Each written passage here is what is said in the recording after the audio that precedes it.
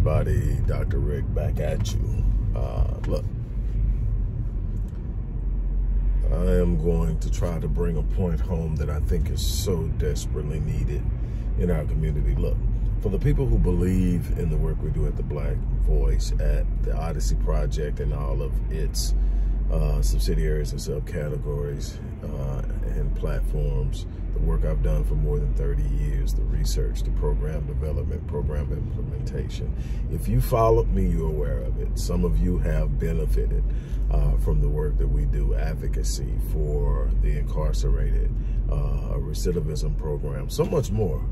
Currently working with law enforcement to try to bridge some gaps and create some policy changes, which is never easy, and you understand that, but somebody has to be engaged. But anyway, if you believe in that, look in the description box, show your love, show your support.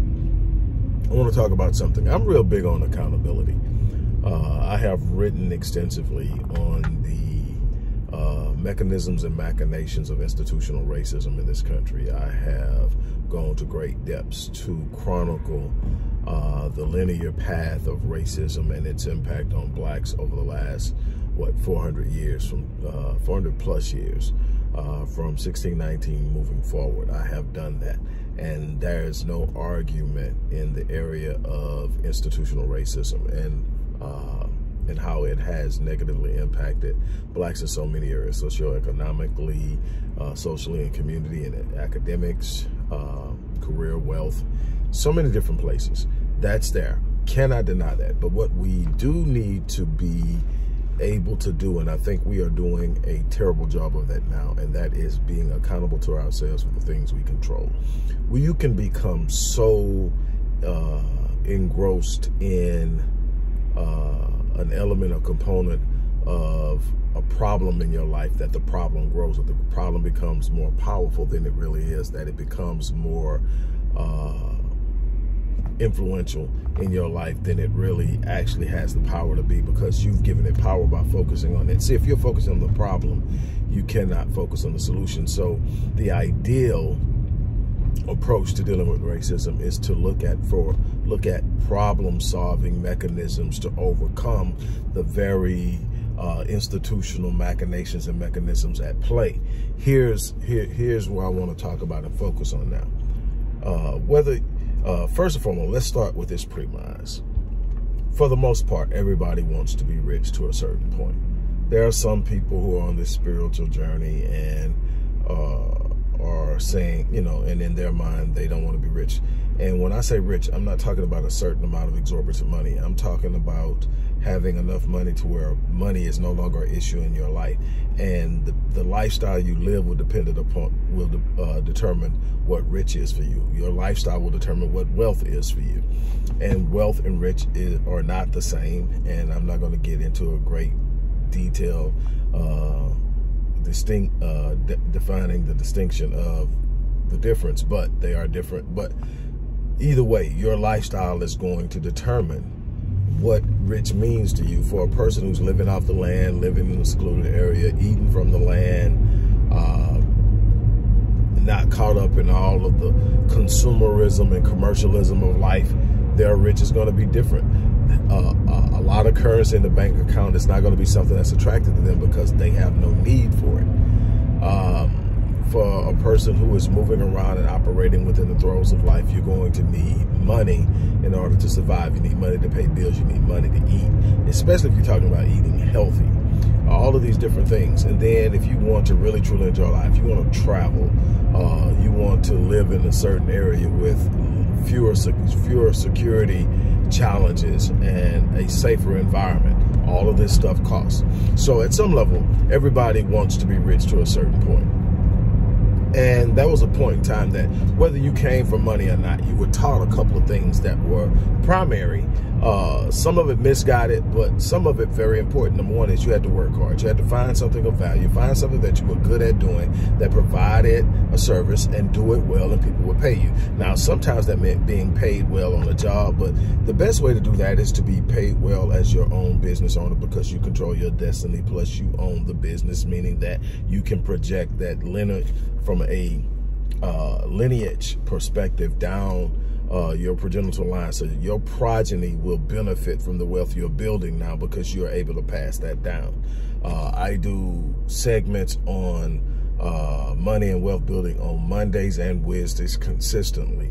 It gets very little peep from the people that are probably going to watch this, but it gets a lot of attention from people who don't look like me. Go figure. But anyway, here's the thing. When we were growing up, you knew you had to work. There was a certain focus on work ethic. There was a certain drive on doing something, and not just doing it, but doing it well. Doing it so well and so exceptionally that it brought you the things that you wanted. Some of us did it well enough to get some things. Some of us did it well enough to get a lot of things. Some of us took the world by storm, but we all done it through a base of work ethic. What we have done is we have failed our children because we had so many different issues with the way we were reared that we wanted to get as far away from the way we were reared as possible. And we left the trash, but we also left the valuable things that came with it. We left the abuse. A lot of us don't put our hands on our kids. A lot of us don't sit up and talk down to our kids.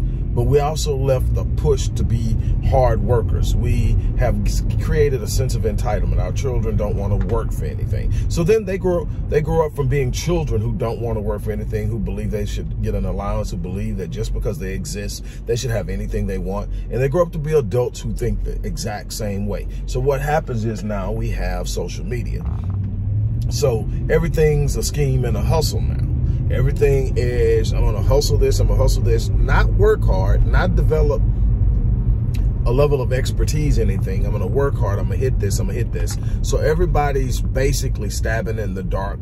And the things they do, men are trying to get hustle on some kind of money tip. Everybody's going after the hot stuff. The Forex is just blowing up and raking people like crazy because I've been dealing with the Forex for over 20 years. Almost 20 years, something like that.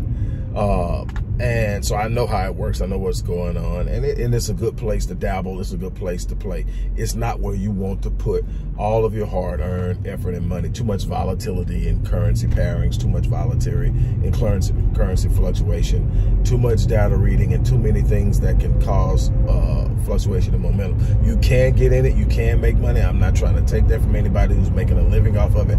I have a couple of boys who are doing very well in it. But most people are trying to get in it and not going to put in the time, energy, and effort that my boys have put in it, or that I put in it when I wanted to play with it early in. I called it play because it was not going to be my primary source of income. It was going to represent a very small portion of my income. And I still know 50 times more than the average person that's out there trying to hustle that darn gone Forex. Everybody's trying to do Bitcoin and crypto. Crypto and Bitcoin has definitely produced some wealth and some riches. The time to really get in on it left. I don't know what's going to happen in the near future or what's going to look like 15, 20 years from now. I chose to get more involved in blockchain technology, which is how Bitcoin was created. There's far more diverse maneuvering and movement with that. And everything, but that's that. Our women,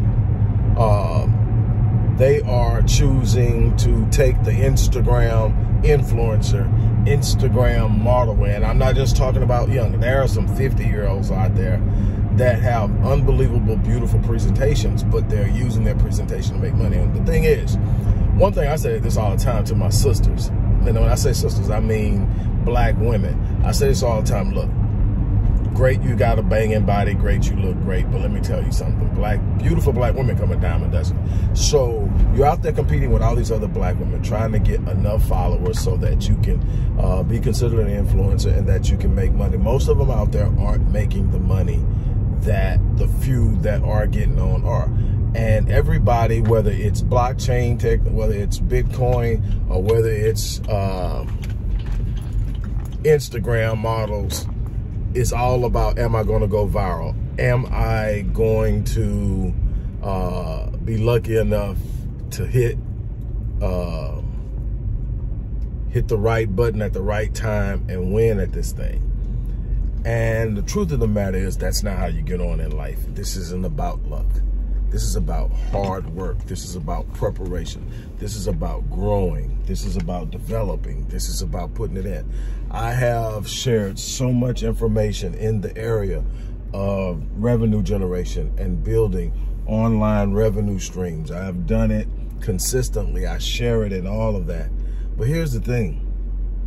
It requires you put on. The beautiful thing about it is what most people are sitting up there hoping to get a viral video, hoping for people to click the like button, hoping for people to click the share button.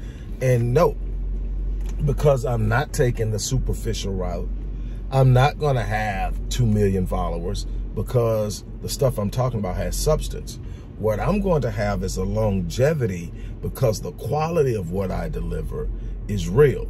So I won't get the hoopla and all of that. I won't get the flash in the pan. Every now and then something I do say or shares will go viral, and I'll see a boost in subscriberships in some places, a boost in viewerships, or a certain article will get a lot of attention and it'll generate a burst of revenue. But what I did is I just created so many streams of revenue that the sustained substance that I produce creates this flow across channels, across platforms. And the beautiful thing about it is you can do absolutely the same thing, but you cannot do it by hoping, wishing, and expecting something extravagant or special to happen, or hoping that you get lucky. We've got to get off of that. We've got to get back to teaching our children that hard work pays off. That yes, you do need to own your business. I'm real careful about conversations I have with people who I know, because they're real quick to call my businesses hustle. And do I grind? Yes. But hustle is normally associated with something that doesn't have a level of legitimacy and validity. I pay taxes. I have a organized business structure. I have business bank accounts. I'm literally building and growing and working and doing things with clients that I've had for years. So it's not a hustle, it's a business. And this is the thing that you should be looking to do. You should be looking to build your own, become an influencer, yes, but an influencer that provides value. For my young sisters, how long do you think your body is going to pay you? And what do you have in other sense? Brothers, if you want to stop chasing every little scam and thing out there, or jumping on somebody else's idea and throwing it out there and trying to make it seem like it's yours and all of this other stuff that's going on there. Everybody's build something that's solid, that's you. That when people say your name, they know what you're talking about. When people say your name, they say, this is the guy that talks about this. This is the guy that teaches this. This is the guy that can do this. This is the guy that if you want your car done, you know, a special customized suspension on your car, this guy is the best in the freaking Eastern Hemisphere in getting it done, Western Hemisphere in getting it done, the Northern Hemisphere in getting it done, whatever. You know, the same thing. You can be the best at something if you put your mind to it. But everybody's trying to be a copy of somebody else, or trying to jump on some fad or some trend, trying to go viral on something, instead of sitting up and building something solid, putting in the hard work. You cannot circumvent the need for a highly engaged work ethic. You cannot circumvent the need to be very, very astute in your area of operation. You cannot do it. You simply will not be able to.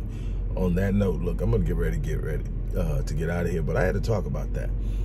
We have robbed our kids. We have failed our kids because we have entitled them. We have given them all the things we didn't have, but they haven't had to earn a damn thing. They haven't had to put in the work. They haven't had to stand up. They haven't had to go in and work things out, figure things out. And if something were to happen to us, they would be in a very, very, very horrible situation, because the world doesn't give a damn about them. The world isn't going to give them the breaks that we gave them. The world isn't going to fulfill their sense or their need of entitlement. The world is going to sit up and say, what do you got? What are you giving? What are you doing? What do you have to offer? And if they don't have anything to offer, it's going to be hard for them to eat. So I hope that you're leaving them something that will support that entitlement, because if not, it's going to be real hard. And by the looks of where we are, not many of us are leaving anything. So on that note, look, I'm going to get ready to get out of here. I wish you the best. I hope for you to have an unbelievable and an enjoyable day with your family on tomorrow. I'm going to get out and relax. I don't even know what I'm doing tomorrow, but I'm going to get out now and relax a little bit with the guys. But I challenge you to do something exceptional, remarkable. Become someone that is recognized for the level and the quality and the excellence at which you do something. On that note, I'm out of here. You have a great day.